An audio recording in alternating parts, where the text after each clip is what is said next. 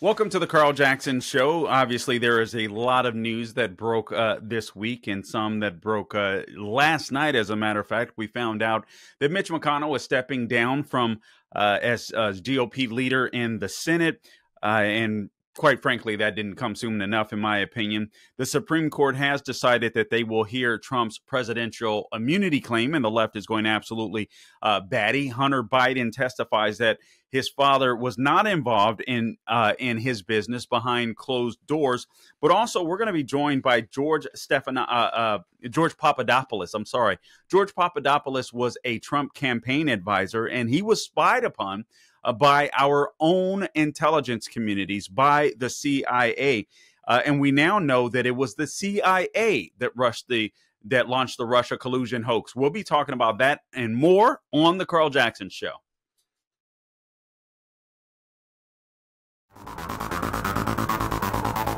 All right, welcome to the Carl Jackson Show. We've got a bang-up show for you today. I'm going to start off with a guest that has become famous, but probably not in the way that he wanted to. Actually, I know it's not in the way that he wanted to, but I want to talk about this because this narrative of this Russia collusion hoax is resurfacing amongst the Democrat Party as we head in to the November election cycle, and it appears actually it's pretty much a given that Trump is going to be the nominee. And all of a sudden, this Russia collusion hoax comes up again. Well, today I'm joined by my guest George Papadopoulos, and you might remember him because he was railroaded by our own federal government, and he's here to talk about it and issue some warnings for those of you that are out there in the listening audience. George, welcome to the Carl Jackson Show. Thanks for having me, Carl.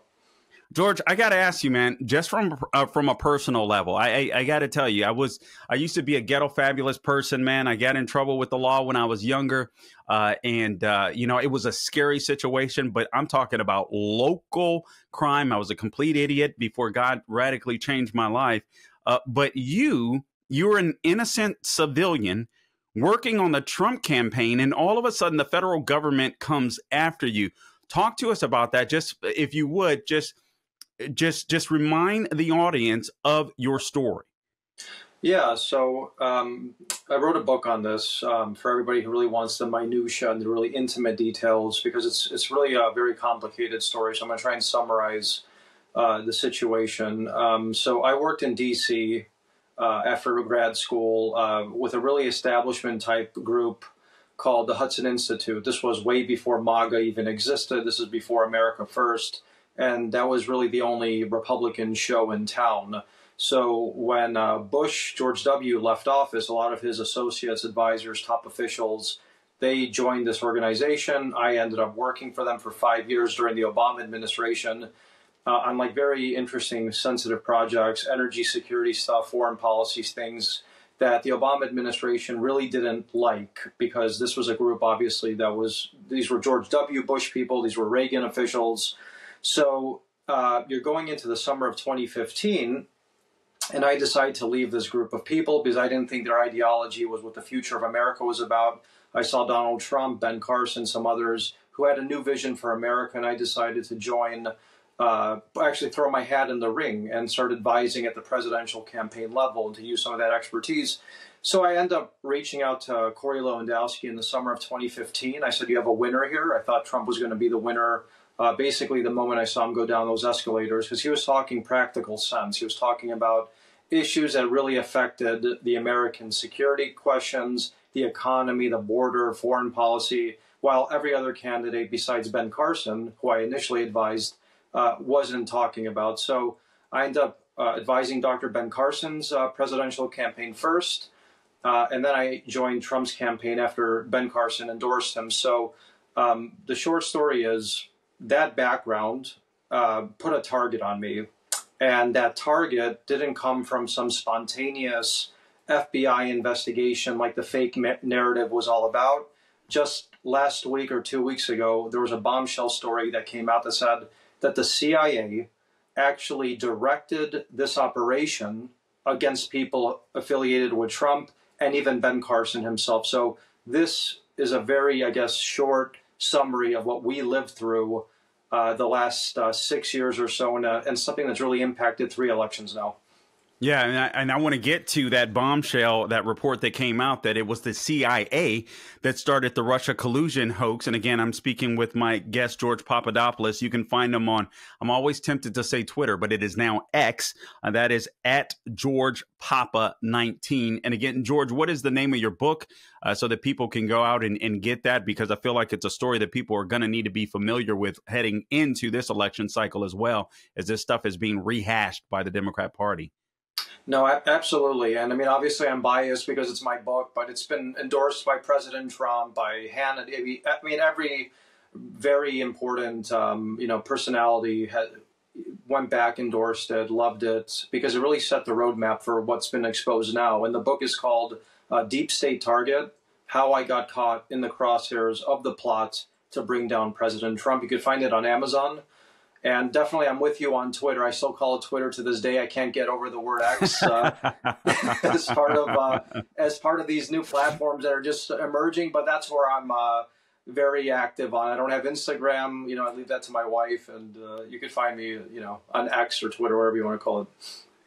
George, I got to tell you, I remember hearing an interview with you years ago on Hannity's program while you were going through this. And basically, if I recall correctly, you correct me if I'm wrong, but he encouraged you to go ahead and take some type of plea deal because you just didn't know what the state was going to, the deep state, if you will, was going to do to you. Do you recall? Do you recall that interview? And if you do, I'd really like to know on a personal level. I mean, seriously, man, what were you going through mentally at that time on a personal level? No, I'm happy. I totally remember that interview with Sean. Sean was, a big defender of mine, and he became a friend after that. And look, he, just like probably 99% of the world at that time, before this big awakening, right? Because obviously the world has completely changed since 2016. Now you could talk about Russian space nukes and no one even blinks an eye because no one has any faith in what Congress has to say, what the intel agencies have to say. But when you look back in 2016 through 2018, there was a lot of confusion, right? A lot of propaganda, a lot of disinformation. What was Russia up to? Was Trump compromised? Was he not? Was George Papadopoulos part of a nefarious plot? Was he not? So at the end of the day, I understood that I was stuck between a rock and a hard place. It was a moment where, I didn't have about $30 million in my bank account to fight against this government that tried to use me, General Flynn, Paul Manafort, others, to attempt a coup against the president, right? So at the end of the day, you have to make a decision. And that decision is, do you take a short-term hit to win a war, or do you fight and lose both? And I decided I was going to take a short-term hit, get the story out, and I wouldn't change a thing, to be honest with you, Carl. Yeah, I'm glad to hear as well that you're out on the other side and doing well here. Okay, so part of the bombshell that dropped just a couple of weeks ago, and you guys might remember the political theater that was going on. The House was set to basically reform or propose reforms to Section 702 of FISA, the Foreign Intelligence Surveillance Act, I believe. Is what it is. And then all of a sudden we get this national security threat, George, and it turns out it was one of our own guys, if I recall, Mike Turner, who sits on the House Intel Committee. He's the chairman, as a matter of fact. And he's like, whoa, we've got this national security threat, some crazy space warfare type stuff, if I recall correctly. And all of a sudden this proposal is pulled. It was absolutely astonishing to me, George, and I want to get your reaction to that. But one of the things we learned at that same time, that it was the CIA that spied on yourself and 25 other Trump campaign officials. Yeah, look, when I said initially that this story has impacted this election as well as 2016 and 2020, let me explain what I'm talking about, right? 2016, of course, it was a subtle effort, a covert effort to do a coup against Trump using the intel agencies.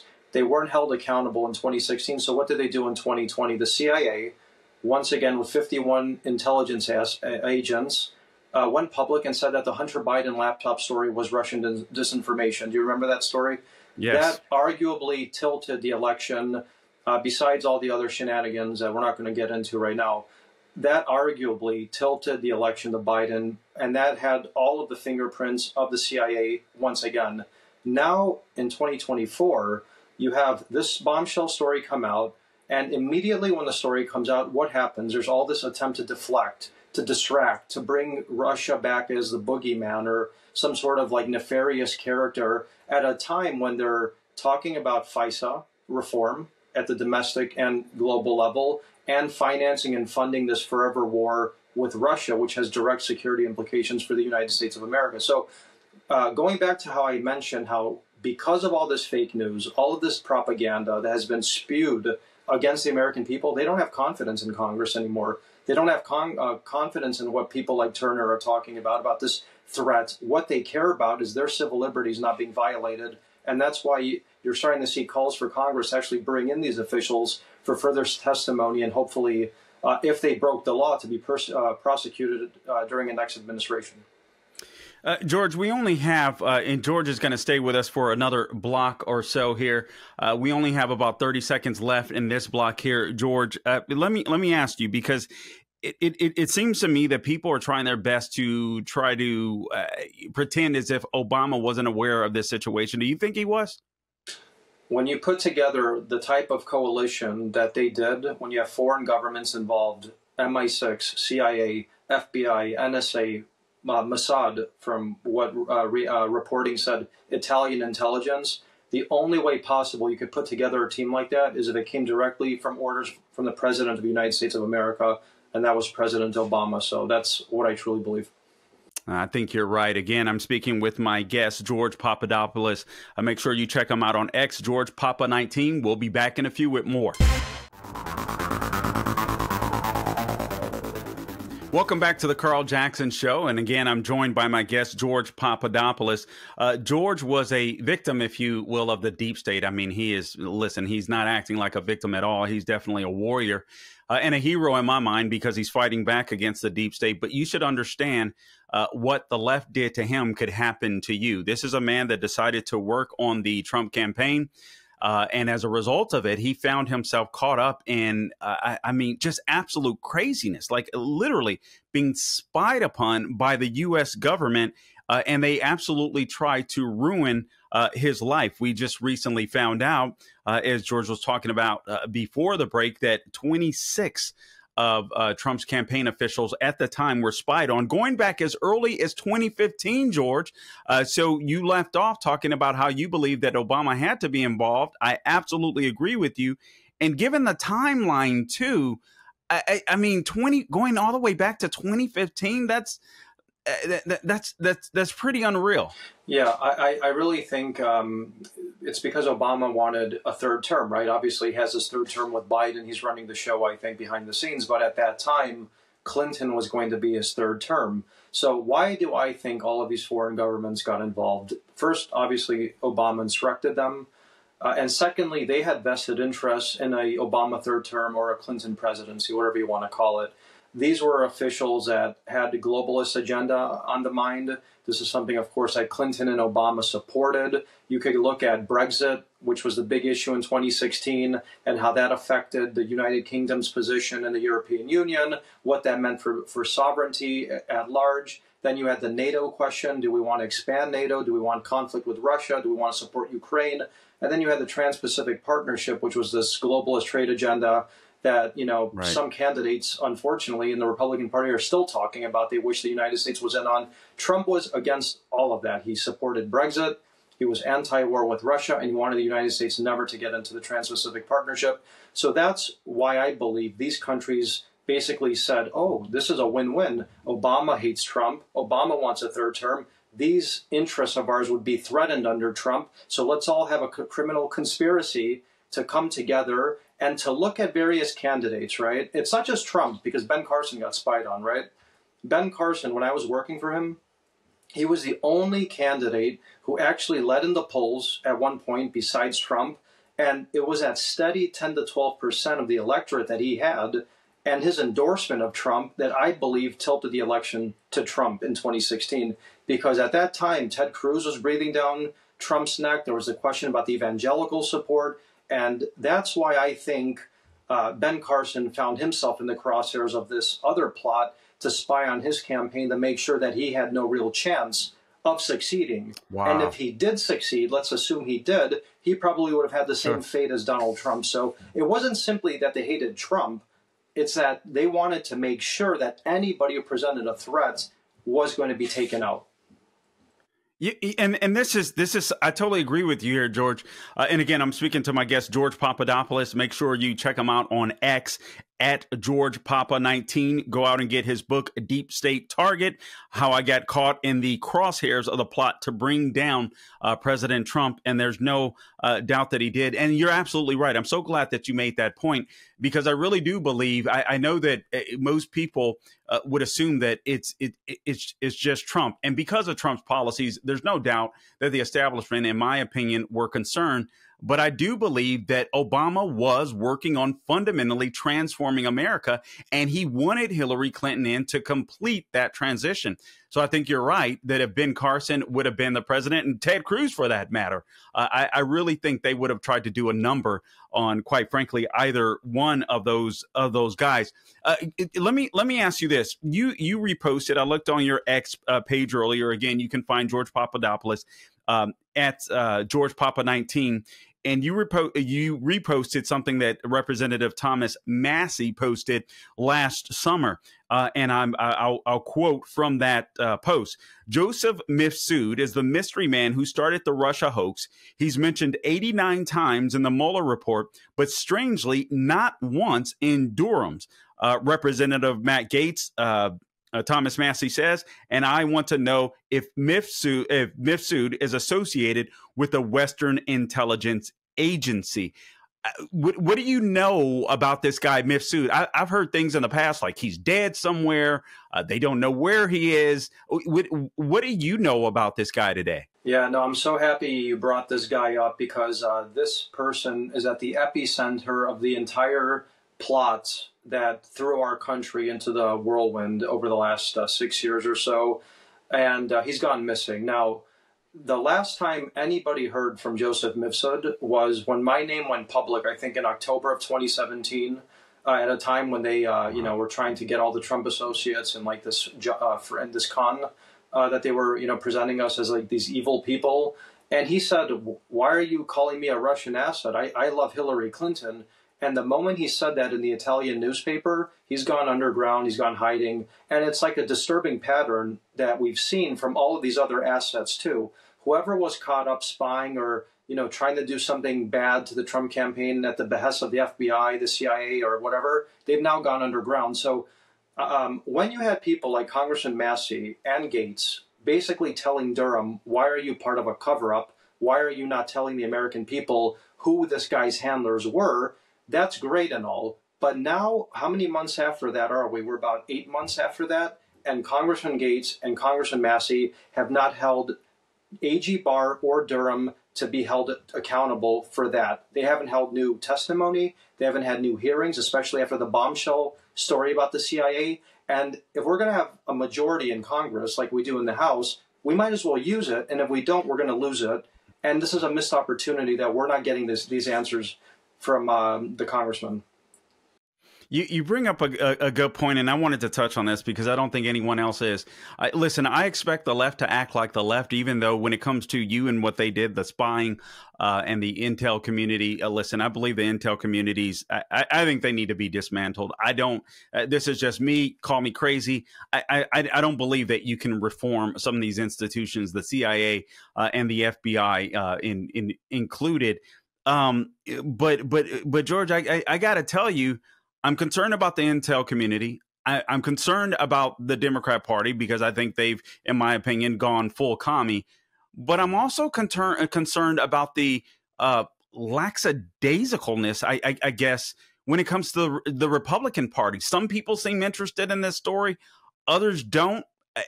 Have you noticed that? Are you concerned about that at all? Carl, I think the reason that you see a lot of people, even in the Republican Party, who are afraid to touch this very hot potato, you know why? Because one, it leads directly to Obama, or at least the upper echelons of the U.S. government.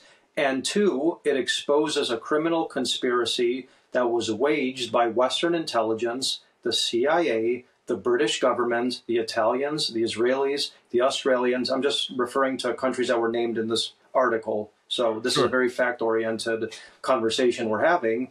And that's not really good, right? You don't want to tell the American people that your government is basically not investigating dirt on candidates or citizens, but is planning it on people. And they're trying to put their finger on the scale of both the truth and our democratic process.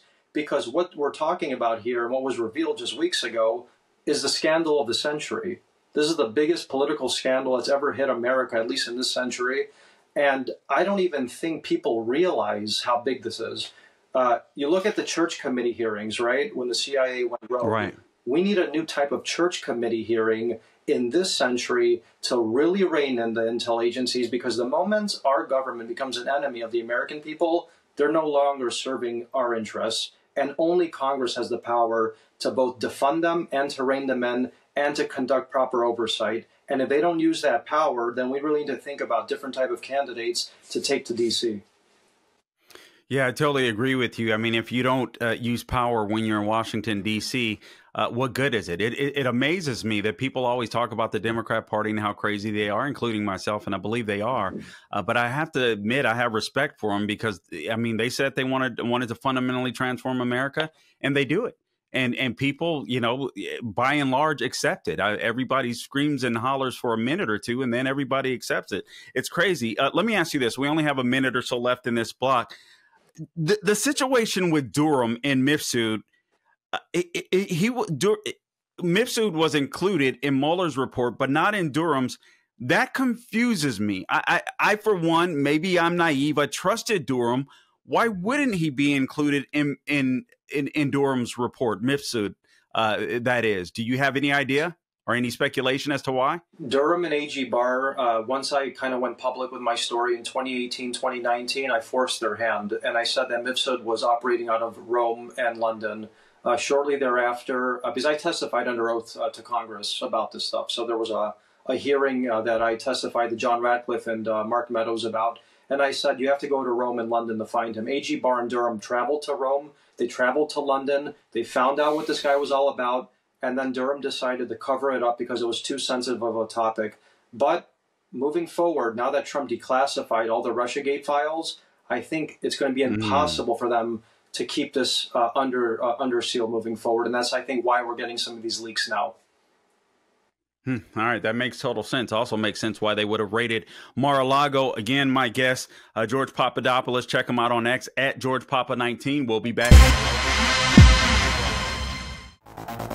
Welcome back to the Carl Jackson Show. Again, I'm joined by my guest, or with my guest, George Papadopoulos. Find him on X at GeorgePapa19. George, I want to read to you part of a column, and I want to get your response to it. This is a column from the Federalist. I believe it's John Daniel Davidson, if I recall his name correctly, wrote this column. But he talks about this Section 702 controversy that we spoke of earlier in the program, where you had the Republican House getting ready to propose reforms to Section 02 to stop spying. And then all of a sudden, this national security threat comes out. You have Speaker Mike Johnson that pulls it. He says this: what happened next is telling. Even though the House Republicans who were pushing for the FISA reforms appeared to be winning the debate, in the aftermath of the hysteria over Russian nukes in space, Speaker Johnson pulled the bill and counseled Congress for the rest of the week. He says it doesn't take a conspiracy theorist to figure out what happened there.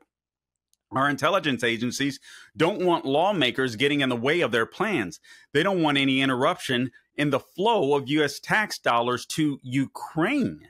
And they don't want any curbs on their ability to spy on Americans. Can you connect the dots for me on Ukraine and what he said? And they don't want any curbs on their ability to spy on Americans.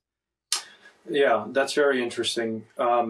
So I'm a firm believer that this plot that was waged against us in 2016, and then obviously the 2020 election interference by the CIA and what the CIA is doing now was, and by the way, with another bombshell story that just came out days ago about how the CIA has been operating in Ukraine now for at least a decade with secret bases and secret spying operations. This is New York Times, okay? This isn't like some blog I'm referencing here. When you look at these dots, you can understand that there was one goal and only one goal in mind, and that was anybody who presented a threat to the intel agencies' goal, and that was to start conflict with Russia. For whatever reason that conflict was supposed to be, they were going to be destroyed. Trump survived it, I survived it, others survived it. We're on offense now. That's one thing. Now, Congress, as I mentioned, they're not actually doing their job, even though we have a majority in the House. So when you have issues like FISA coming up, you have issues like funding a new FBI headquarters, you have the $100 billion of foreign aid going to Taiwan, Israel, and Ukraine at a time when American taxpayers are suffering. That is a direct threat to the money of the intel agencies, their credibility, and their ability to wage war. And that is what the connection is between 2016 to this recent article you just referenced about this war in Ukraine, and how Congress is now stuck in the middle of either giving them what they want or being accused of being Russian traitors because they're not giving our intelligence community what they want to wage this Cold War or hot war with Russia. So that's really what's at stake here. And unfortunately, you're going to see them continue to escalate, I believe, these distractions until they get what they want. Yeah, I totally agree with you. Listen, I think I hate to say it, but I don't believe we've seen anything yet when it comes to the intel community, nor the Democrat Party. I hate to say it, but I feel like all of these institutions are aligned. I think Obama really, military, CIA, FBI, I think he essentially put his people in and they're doing his bidding. I believe, and it's very, it's just very disconcerting. But you make a good point. I remember interviewing, I'm not sure if you're familiar with who Kyle Seraphin is, or Stephen Yes. Friend. Okay, Yes. both FBI whistleblowers, and I've interviewed them both on different occasions. And in both interviews, both of the gentlemen said that they believe that the FBI should be dismantled. I think Stephen Friend said at the very least they should be disarmed and forced to work with local law enforcement. But they said basically after 9/11. They had a mission to go after the bad guys, mostly Islamic terrorists, rid the United States of Islamic terrorists, and they did that. And then all of a sudden, they needed to find reasons to justify their positions. Are you saying that you believe the CIA may be doing the same thing when it comes to this Russia collusion hoax? That was, I'm not surprised that Steve said that. I actually met him for the first time in person a couple months back, and what a horrifying story he went through. Actually doing whistleblowing and then having the entire organization come down hard on him and try to destroy his life, which is something that should send shockwaves throughout America. So I believe that you're absolutely right, and he's absolutely right.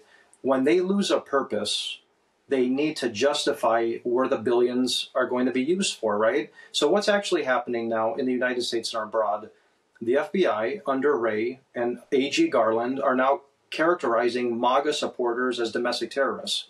That's what they're actually doing, right? So they're justifying a so-called fake homegrown threats to increase their already bloated surveillance powers or their coffers and their new billion-dollar facility that they want to develop. And the CIA needs a boogeyman to say they're the bad guy, right? So we live in this, bipolar world. There's good and bad. There's, right and wrong. So the CIA is always good. Russia's bad. Iran is bad. China's bad. That's why we're creating all these conflicts. And if you don't stand and support that, then you're going to make America fall under threat. And that's why they're trying to create these fake conflicts, why they continuously poke the Russian bear, why they're causing these issues with Iran and all this stuff right now. And it's really going to result in a very, very bad backlash, unfortunately, I think, here at home. George, has any Republican, House or Senate-wise, been in touch with you to say, George, listen, we believe this spying is out of control. I mean, there's been some voices that have spoken out against it on the Hill, but the voices are very few. But I am curious if any one of them or anyone, Congress-wise, House or Senate, has contacted you and say, George, give us your take on how we tame this beast. You know, the only time that happened was in 2018 when I was invited by the House Oversight Committee when I think it was John Ratcliffe. He then became the head of DNI, and Mark Meadows, when he was in Congress, he later, of course, became Trump's chief of staff. And we had about a 5-hour testimony about these issues. So I've already testified once. But now I think as Congress is developing strategies of how to really curtail this massive beast of an apparatus that is consuming American civil liberties, I would actually love to go and testify once again, to present some ideas, to give my personal testimony, and to explain that this isn't simply a personal story. Trust me, this is about the people. This is about 80 million MAGA voters. This is about the integrity of our elections. This is about how the intelligence community even operates. This is about your civil liberties, the Constitution. I mean, this is everything. This isn't like, I'm not here talking to you and saying, hey, this is my personal story. Absolutely not. So if I went in front of Congress, I would deliver that as an American patriot who loves his country, who want to make sure that we are the last remaining beacon of freedom and that we don't turn inwards into civil conflict like it looks like is about to happen. So I guess that's a long-winded answer, but the short answer is that as of currently, I haven't been reached out to by Congress, no.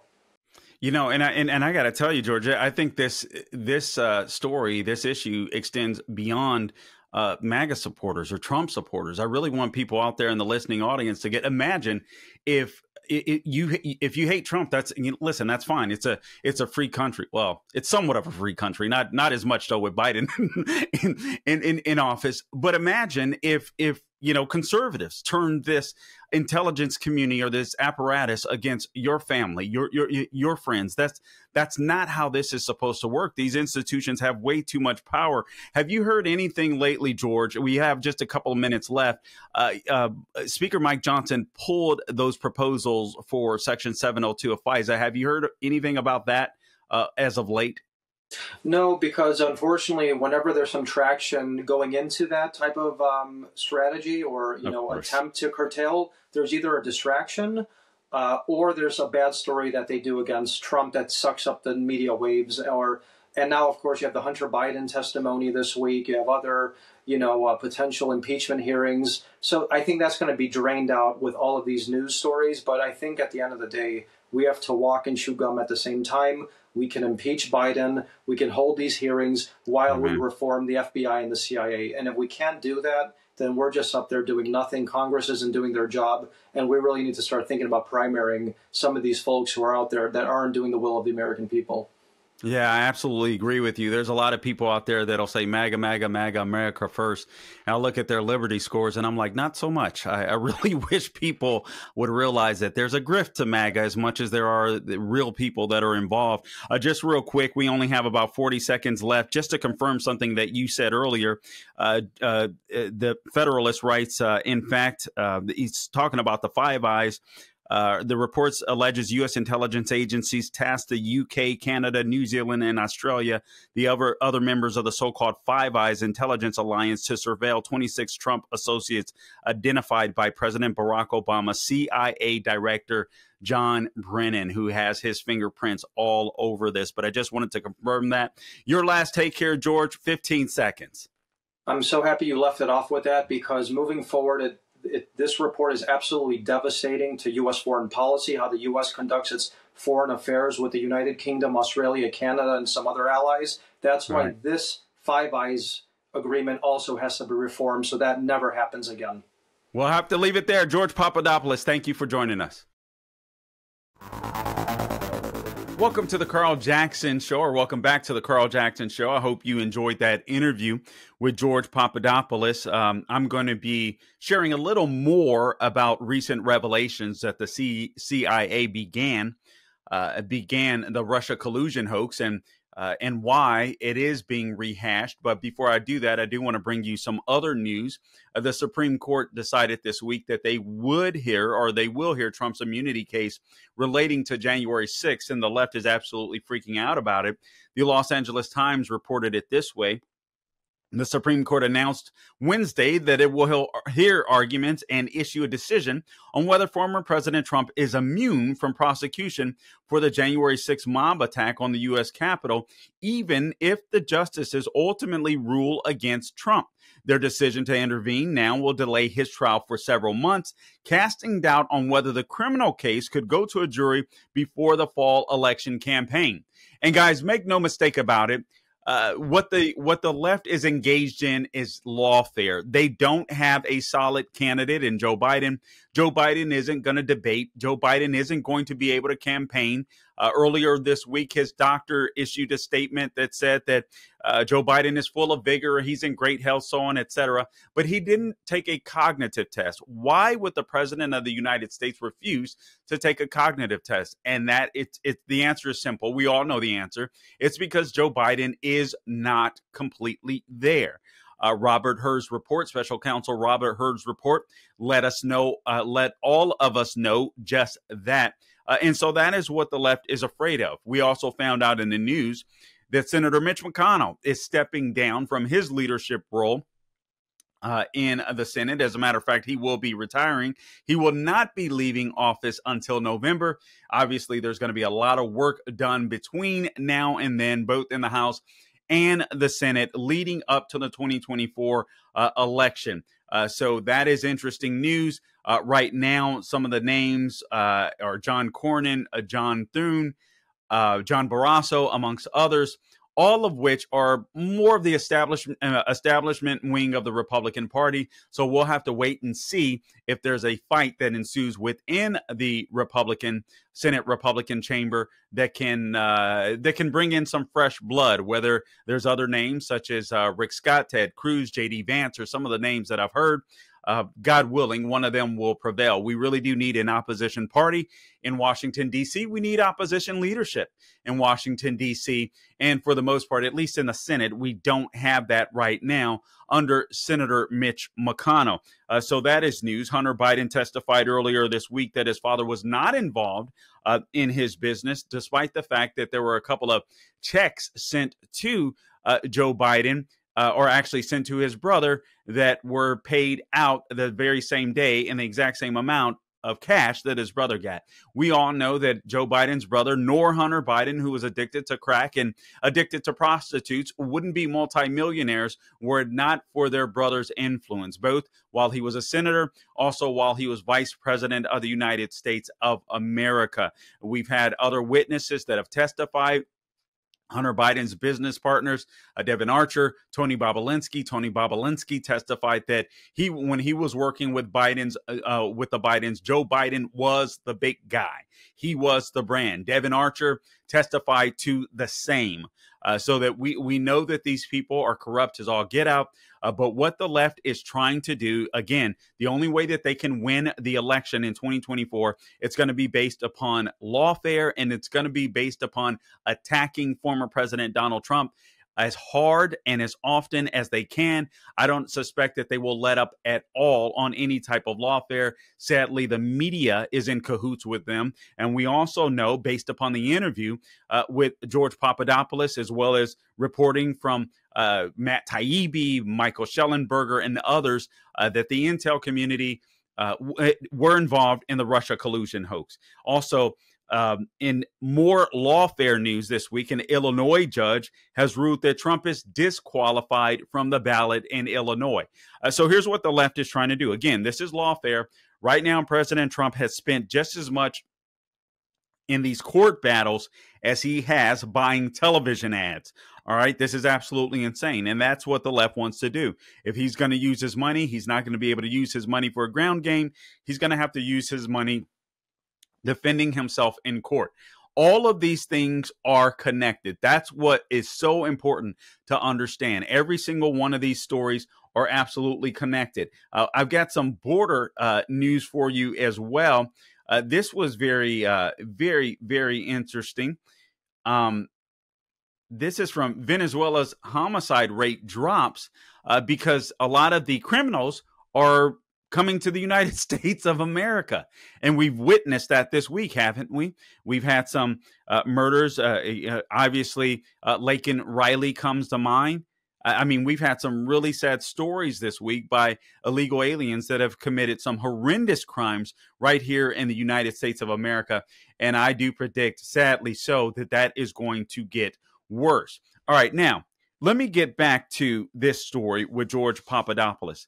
Guys, because all of this stuff is interconnected, all right? They're all connected. They all work together.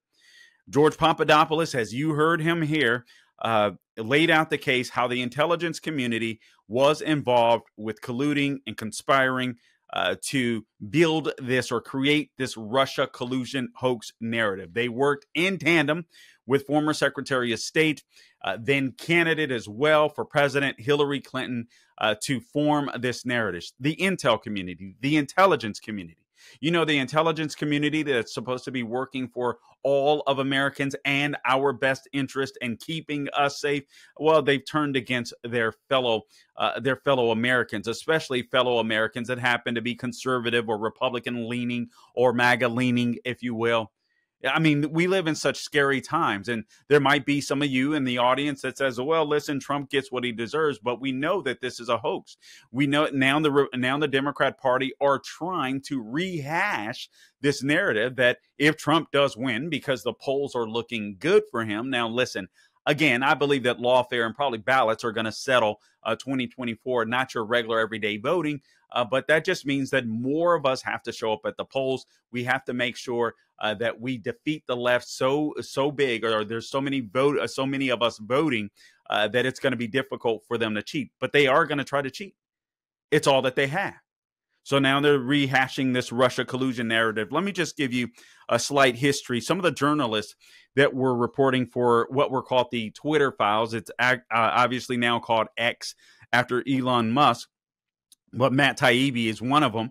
He is one of the journalists known for the Twitter files and his work chronicling the Occupy Wall Street protests. And he claimed in a Substack recently that he was privy to evidence of an Obama-era political espionage, quote-unquote, campaign, not unlike the one it's purported target Donald Trump long suspected. So Donald Trump being the target, he writes. Taibbi says, again, he published this report with fellow X-Files journalist or Twitter Files journalist Michael Schellenberger and reporter Alex Gutentag. He further told Fox News in a recent interview with Jesse Waters that the narrative of Trump-Russia collusion had the same hallmarks of the Bush-era Iraqi weapons of mass destruction. Wherever you fall on that, I want you to understand that Matt Taibbi is a liberal, but Matt Taibbi is more of a He's an old school liberal, right? He still loves America. He still believes in America. He has some views that are more liberal than you and I. I wouldn't necessarily say he's a classical liberal, but more just an old school Democrat liberal that didn't hate the right per se, didn't like some of our ideas, and he was willing to fight for his ideas at the ballot box. So he's just a good, solid reporter. But here's what he found. Obama and former CIA Director John Brennan, yes, you heard me right, Obama, asked English-speaking U.S. allies, known as the Five Eyes, to target the Trump campaign in 2016. And that foreign intelligence services were offered a list of 26 Trump campaign figures who could be bumped, quote unquote, or encountered by intelligence assets. One of those was George Papadopoulos. Again, a former campaign staffer who later had to plead guilty to lying to federal investigators amid a probe in which he was approached while abroad by operatives who offered dirt on Democratic challenger Hillary Clinton. Now, understand that dirt is opposition research. It's what all campaigns do. I don't care if it's state. I don't care if it's local. It's what you do. You want to get the upper hand on your opponent. There's nothing criminal about that. But if there's dirt that you can get on them, and if there's dirt that they can get on you, that is what's going to happen. Now, some of you are saying, well, George Papadopoulos is a liar. I mean, obviously, guys, listen to me. When the FBI comes and investigates you and asks you questions, by the way, if they do that, do not answer anything without an attorney being present. Do not ever, ever, ever do that with the FBI. Don't ever do it. And George Papadopoulos had to learn the hard way, but you don't ever do it. Because if you misremember something, it's counted as a lie with the FBI. But guys, our intelligence communities are in cahoots with the Democrat Party to try and win 2024 just because they're just as corrupt, many of them, as our current president is. It brings me no joy to say that, but that is absolutely true. You have intelligence communities that literally broke election and spying laws. Guys, thank you for tuning in. Until next time, do not grow weary doing good. God bless.